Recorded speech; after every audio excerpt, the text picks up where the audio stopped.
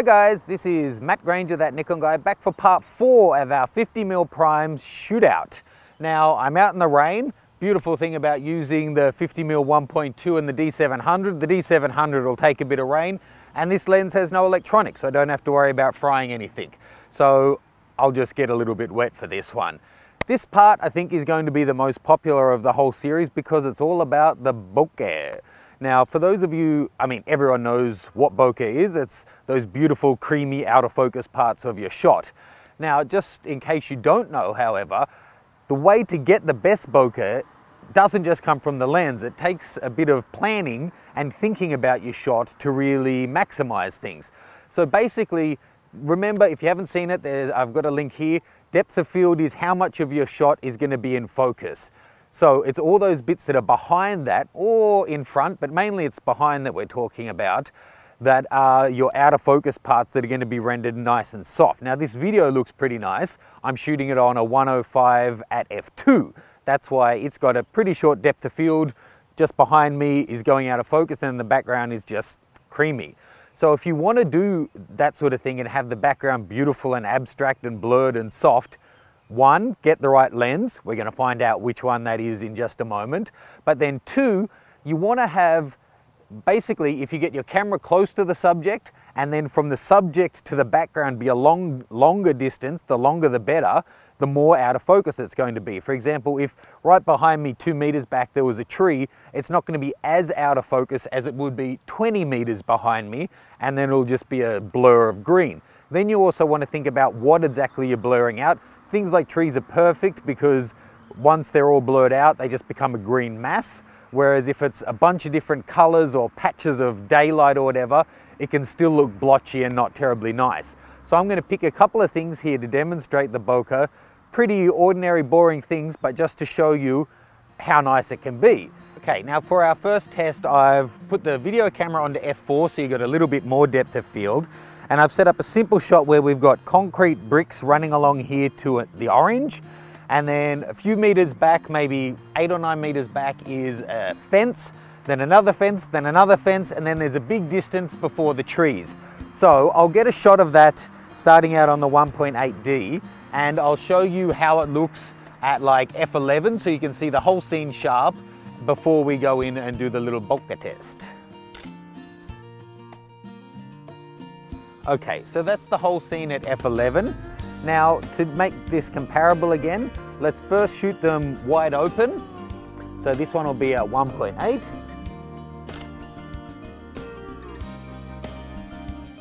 Nice and bokehlicious, to steal someone else's expression.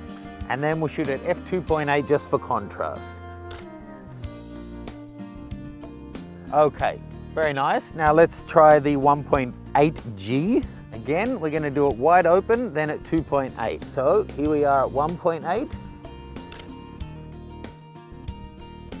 And here we are at 2.8.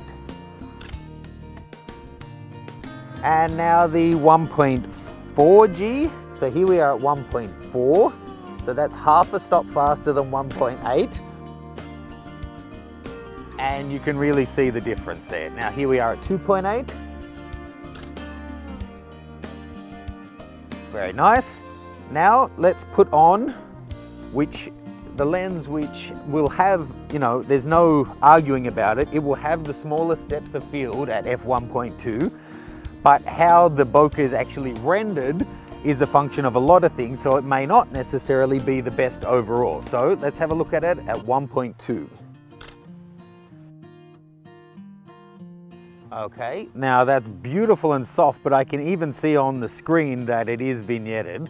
Now let's have a look at 2.8. Now let's look at all of those wide open side by side. So they're titled above. To see how much the blur is affecting, look at the stump of the tree, the fence, and then the front of the brickwork. You can really see that the amount of blur does increase as you get to faster apertures.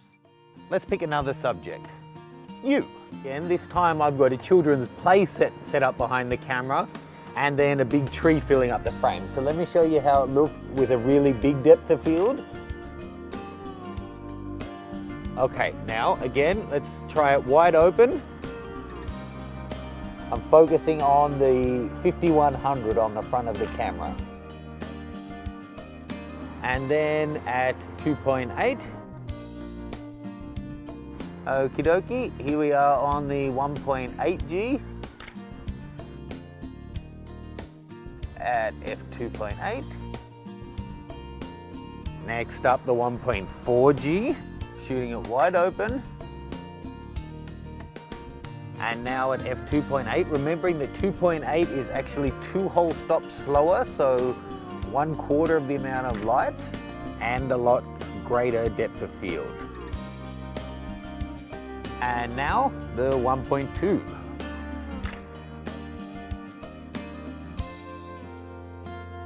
Okay, so comparing those, you can really see the difference in the amount of blur in the sections between the leaves in the tree. There's more of a halo and a softening on the ones with a bigger aperture, as you would totally expect.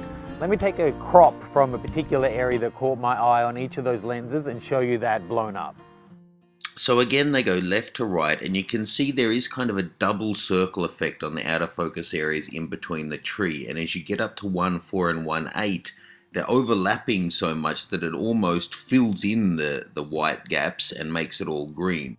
Of course, other than the beauty of the blur, blur can also be used to distract and isolate things. So there's a shot at f16, there it is at f1.2, that's on the 1.4G at 1.4, that's the 1.8G at 1.8, and that's the 1.8D at 1.8.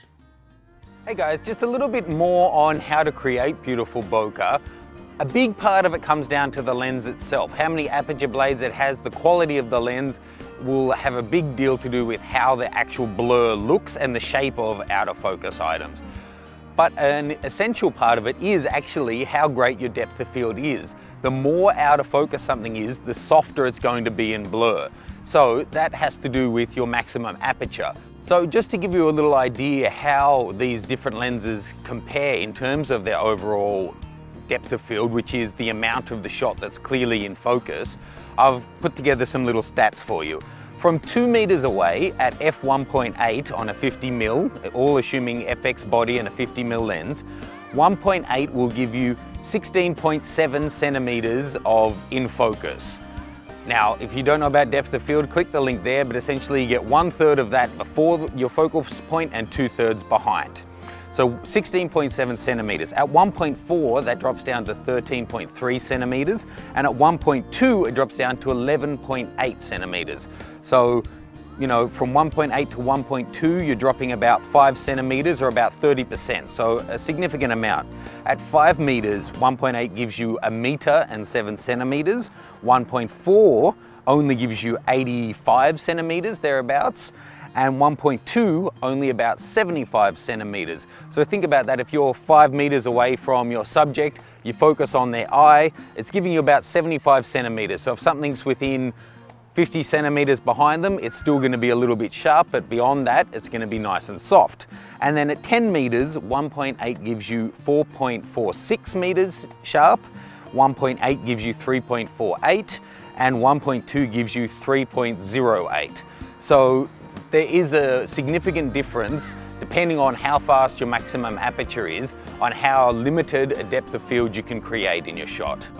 And that's one of the reasons why cinematographers love using really, really fast lenses. When you see a shot where they pull focus and then the background just turns into mush and disappears, that's because they're using a super fast lens.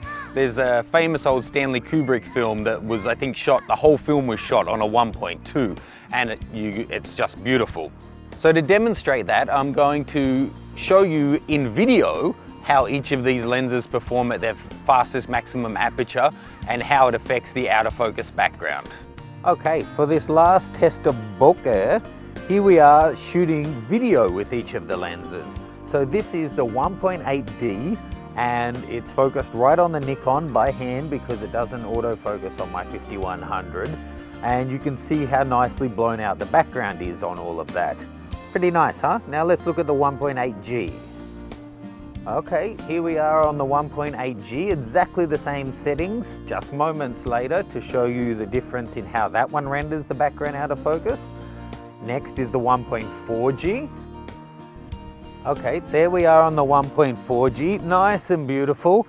Now to show you why shallow depth of field in video is good, here I am walking a couple of meters behind the camera, and you can see how blurred out I am, that it isn't as big of a distraction as it would be had I been nice and sharp. Now let's check out the 1.2. Okay, and there we are on the 1.2. Now it's really coming down in the rain now, but let's do another walkthrough and see how it looks. I can't see it, but I assume that's nice and soft and blurred. So fast apertures are great. Okay guys, so I hope you enjoyed that installment on bokeh. Now they do vary a fair bit. I think you can start to see which image was coming from which lens. I have to say overall I love the blur coming from the 1.2. 1.4's really nice. Well, they're all nice, you just need to know how to use them. And for those of you who are wondering, bokeh, all it means is blur. It's a Japanese word for blur, so it means those parts that are out of focus. So, you know, you saw how nice and beautiful and soft those backgrounds were. One thing that became really apparent though, on the faster lenses, wide open, there was some really obvious vignetting. Now that's quite common for fast lenses to have that, especially at wide opens. Once you stop them down half or a full stop, they generally lose that, or it reduces significantly. Just looking on the screen, I can see that the 1.2 has it big time at 1.2. Although I do kind of like the look of it. A lot of people add vignetting in editing for an effect, and it's pretty hard to do without it looking like it's been added as an effect. However, when it's there from the lens, there's something about it that seems more natural and right. But still, it is technically a lens flaw to have the vignetting around the corners of your frame. So I'm going to do an extra episode in this series to compare the vignetting, shooting all of the lenses against a white wall, a nice scientific test, shooting at various apertures so you can see where the vignetting is coming in and out nice and clearly to compare it on these lenses. So guys, click to subscribe, click to like if you found this useful, and I'll see you soon. This is Matt Granger, that Nikon guy.